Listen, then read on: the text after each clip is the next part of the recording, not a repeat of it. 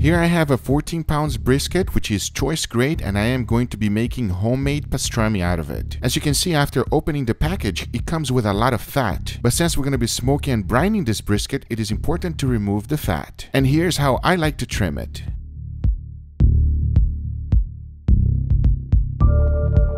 Since the point is the fattiest part of the brisket, there's enough intramuscular fat, so I try to remove almost all of it. But as you can see, that is not the case for the flat. Since it's normally dry, I like to leave at least a 1/4 inch of fat so that we can enjoy it. In order to be considered pastrami, we have to brine it in a cure. And these are all the spices I'm going to be using for today. And remember, exact amount and ingredients on the description down below. The first thing I like to do is toast a few of them to enhance the flavor. So my black pepper, coriander, and mustard seeds get toasted just for a little bit. Be sure to keep the pan moving and do not let it burn. After just a few minutes, you can really smell the fragrance that comes out of it. That lets you know that it's ready. In order to keep them coarse, I like to grind it with my pesto and mortar. And this is what I'm looking for.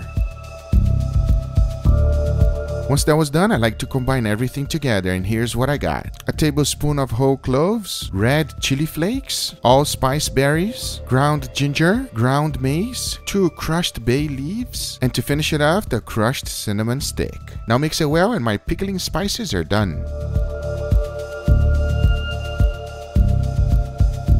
In a large pot, I threw in a gallon of water, threw in my pickling spices, followed by some salt, granulated sugar, and finished it off with currying pink salt. Now mix it well and bring it to a boil. As soon as it starts boiling, remove it from the heat. In a large container, I like to put a cooling rack and throw in about a gallon of ice. There are 2 reasons for the ice. One is to cool down our brine, and the second one is that we need an additional gallon of water. This will match out perfectly with a ratio of 2 gallons of water. It is important that you cool down your brine. You don't whatsoever want to cook your brisket at this time. So before inserting it, make sure it's 100% cool. Once that's done, the next step is to put in our brisket. Now there's a good chance that your brisket will float just like mine, so I'm using some weight to keep it down. Now all there's left to do is close it well with clinch plastic so that it can brine on my refrigerator for 7 days.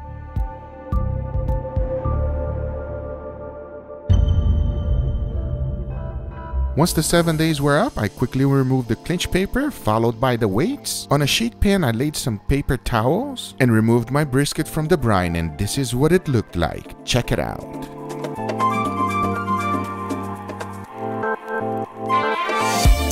Now if we just went ahead and cooked this brisket as is, it will be extremely salty. Since it was brining for 7 days, the salt really penetrated all the way through. So to tone things down, I am washing the salt off completely. When you're washing it, don't think that you're going to be washing out all the salt. Trust me, you can wash it like you mean it. If you skip this step, it will be extremely salty. Then I brought it back into the house and dry it thoroughly.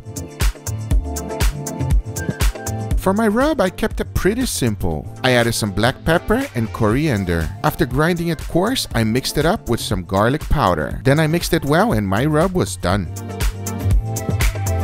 To ensure that my rub was thick, I lightly coated with yellow mustard. It is important for you to remember that the brisket will shrink as it's cooking. So even though I'm seasoning it all the way through, I keep that in mind so that I don't over season it. Then I transferred it to my smoking pan, and here is the perfect amount of seasoning for your pastrami.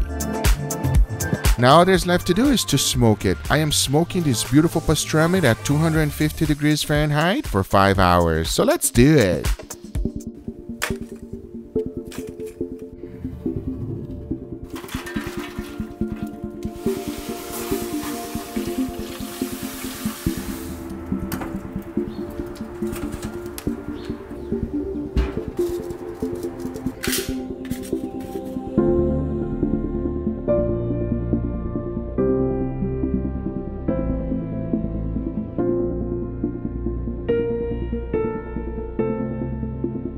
After 5 hours, I removed it from my cooker, and here's what we got. I just wish you can smell this.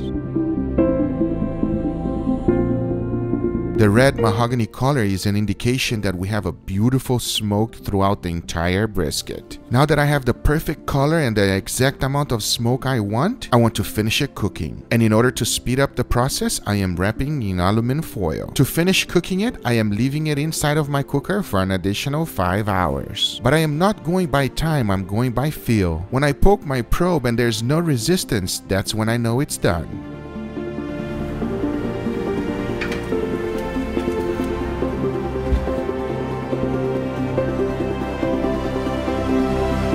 Once it was done cooking, I quickly removed from my cooler, wrap it in the towel and put it on a cooler so that it can rest for at least 2 hours. As it was resting, I decided to toast a few breads to make a Reuben sandwich. Just throw in some butter and toast it until it's golden brown. After 2 hours, I quickly unwrapped it. As you can see, it's still blazing hot, but I could no longer wait, so I was rewarded with this. Check it out.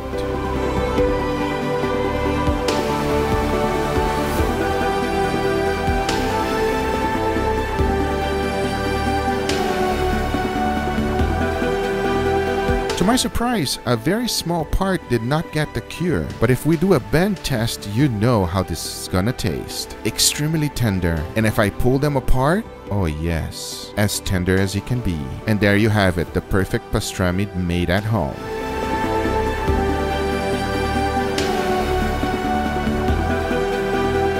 To finish off my Reuben sandwich, I threw in some Thousand Island dressing, my incredible homemade pastrami, a little bit of sauerkraut, baby Swiss cheese, melted using my Searzall, and my Reuben sandwich was done.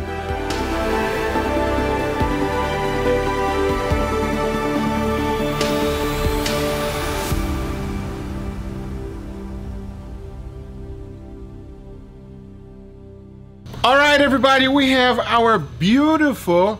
You know what this is, Angel? What? You know you've been asking me for pastrami. Mm-hmm. That's a Reuben sandwich with pastrami. You never had it. Angel never had it. He always wanted to give it a try. He wanted to know what it tastes like. What is Reuben? Reuben is called this kind of sandwich, and inside of it, you got some pastrami and some other goodies, which I'm not going to tell you. It's going to be a surprise. I want to know if you like it. There's no green stuff, and that's a promise. There's cheese. Yes, there's cheese. No, you can't dissect it and take the stuff out. You have to go for it, all right? That's not fair. All right, let's give it a try, and you tell me how you like it with everything. I'm gonna get cheesy. I'm gonna get the cheesy side. The cure, as you saw it there when I sliced it, apparently it didn't go all the way throughout the brisket, but at the same time, it gave a nice color where it did. I was just trying to see what the hell's in there. Figure it out. You're trying to figure out. Anyway, cheers, buddy. Let me know how you like it. Go for it. So soft. Super, oh my goodness. Super tender. I love pastrami, man. Wow. That's good. That is good, huh? It is so much more superior than the ones that you buy on the supermarket, It's everybody. So soft. Super tender. Yeah. Wow. And I cut it thick too. It's like, I barely chew it. Yeah, exactly. You know, a lot of people never had it, especially from other countries. For example, in Brazil, that is not popular. So if you never had pastrami, how can we describe it to somebody that never had it, Angel? It's very peppery, super tender. It definitely leaves A little tangy on your tongue. that taste of pepper at the end. Right. As the aftertaste, like on your tongue, you feel it. Feel a little numbness because it's so peppery, right? Yeah. And because so that crust has a little peppery taste. The brisket is, come on, it's like butter. The brisket, super tender, everybody. Falling apart. Super soft. I think the biggest thing is that smoky and peppery flavor comes through the most, I think. That's probably the biggest punch in the face. Mm-hmm. It's good. It is amazing. Angel approves. Angel approves. Angel approves. It is so much superior than store-bought. Like, it's not even close. Angel never had it because he can't compare to it. But I have something for you to compare to it. I bought it so that you would compare this one here with the one from the refrigerator from the store, the supermarket. What the heck is this? Come, Angel. Pastrami. What is that? That's pastrami. Dude, that looks like so thin. Yeah, it's like ham. Look. Obviously, this one is going to be cold. But you got the feeling of it. You never had it. I'm not excited. I really like pastrami regardless, but go for it. I'm not excited. Why not? It's like ham. Yeah, but you just gave me a really good one, and then you want me to try this one.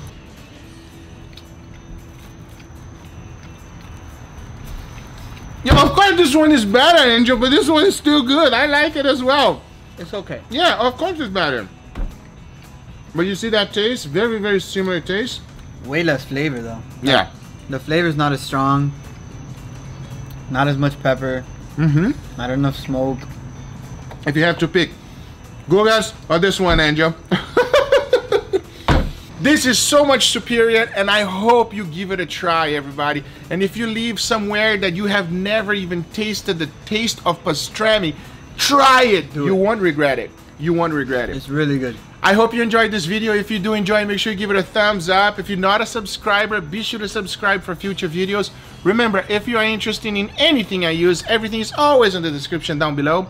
Thank you so much for watching, and we'll see you guys on the next one. Take care, everybody. Bye-bye.